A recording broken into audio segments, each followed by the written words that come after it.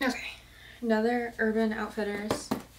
Now this one, I'm pretty sure, so I don't know what it was even for. One day Urban Outfitters had like limited edition singles, and I'm pretty sure this is one of the singles. I bought a bunch of them, so we're gonna just open it, go from there. And you should know by now me, Urban Outfitters, I order some much of the time, and they send it so randomly because of all the back orders. I never know what is what when I get it in the mail, so it's a surprise for all of us equally.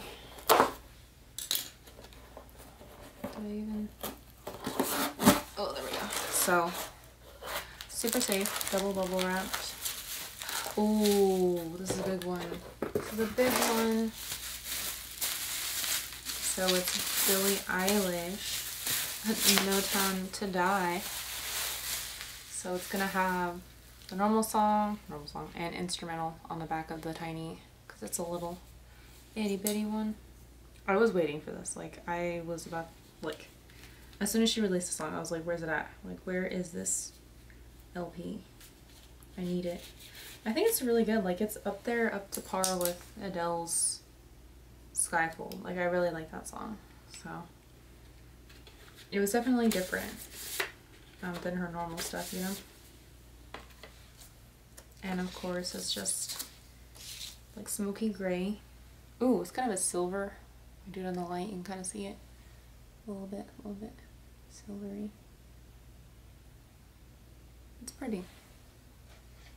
But yeah, with the song, I watched their interviews, her and Phineas, on them writing the song. They said they were on tour. I guess it was, I don't know when it was, could have been on tour. I think it was like when she was still on tour for Should See Me in a Crowd, and they said they were in Texas, and I was like, hey, that's what's up.